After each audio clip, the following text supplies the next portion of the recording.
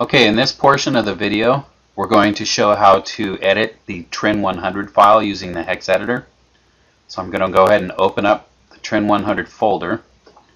I'm going to literally drag and drop it down on the Hex Editor icon. This will open it up for us for editing. Now you'll notice on the side here we've got what's called the offset values. We need to scroll down according to GRUP-TNT's post. We're going to follow everything exactly. We're going to scroll down to 1B810.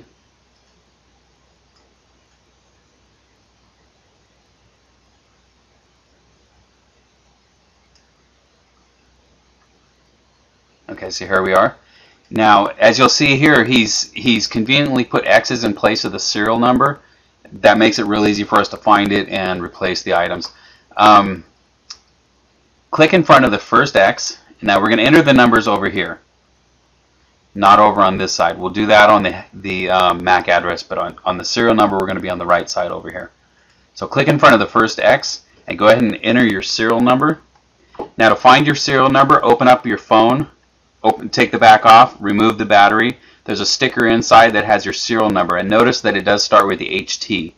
That's very important. Okay, so let's go ahead and enter a serial number. Now I'm going to use one that's similar to mine.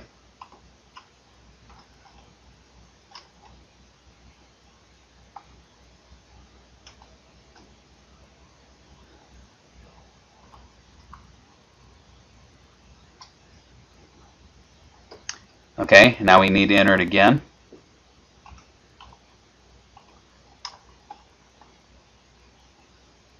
And you notice those are zeros, not O's. Okay, so that's the serial numbers. We've entered them twice. Next thing you need to do is go down to 1B850 and we're going to replace the MAC address.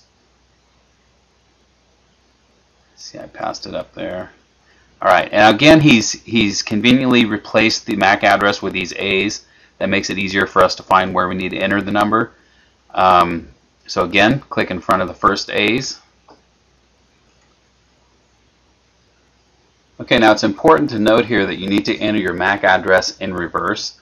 If you look at the post by GRUP-TNT, he explains that pretty carefully. But basically, if your address is 01, 02, 03, you're going to enter it in the exact opposite direction. 03, 02, 01, etc. Of course, there's more characters here than that, but you get the idea. So click in front of the first A's. I'm going to go ahead and enter a MAC address here. Now what I think I'm going to do is enter a MAC address that you could actually use in case you don't have a MAC address. Let's go ahead and try this.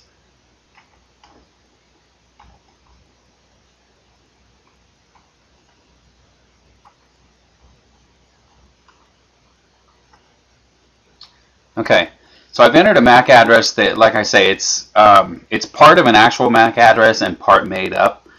And I don't know the legalities of this. I think it's okay to do this. I don't know. I've heard some people say it's illegal to change a MAC address on a device. The only problem you would run into here is if you and somebody else were at the exact same place at the exact same time and you both tried to access the exact same LAN at the same time. It's very unlikely. But anyways, that's why everybody has a different MAC address. Okay, now that we've entered the MAC address here, we're going to go ahead and hit save. I'm going to close this.